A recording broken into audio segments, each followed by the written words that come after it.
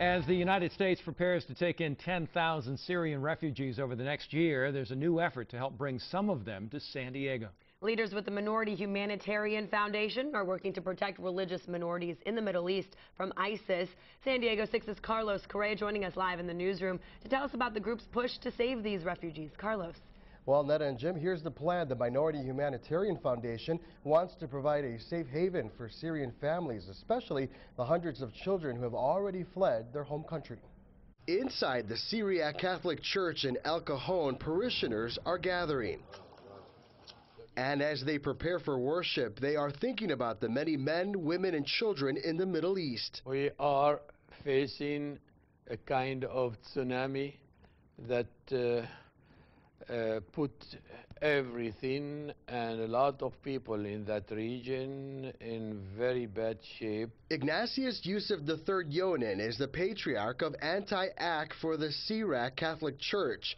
He wants powerful countries like the U.S. to take position, be kind, responsible, and positive towards helping families in the Middle East get rid of terrorists that continue to threaten them. This is to remind us that you have a lot of tragic situations because of that sectarian wars, and especially because of those terrorist fanatics. Leaders with the Minority Humanitarian Foundation are working to build an orphanage right here in San Diego. The facility would be for Syrian refugee children who they say will face overwhelming obstacles as they resettle. So we've promised the families and the children that they have family in America, and we will bring them over here, give them a home, give them clothes, give them food, take them to school, and adopt them.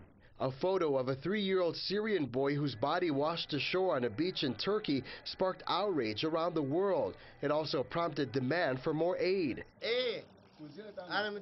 And also inspired many Middle Eastern Catholics in San Diego to stand up for the more than 70,000 refugees, 42,000 of which are children. There's no difference between the kids over there that are displaced and our children.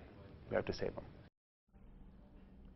And leaders with the Minority Humanitarian Foundation tell us their immediate goal is to begin fundraising for that orphanage. In the newsroom, I'm Carlos Correa, San Diego 6 News.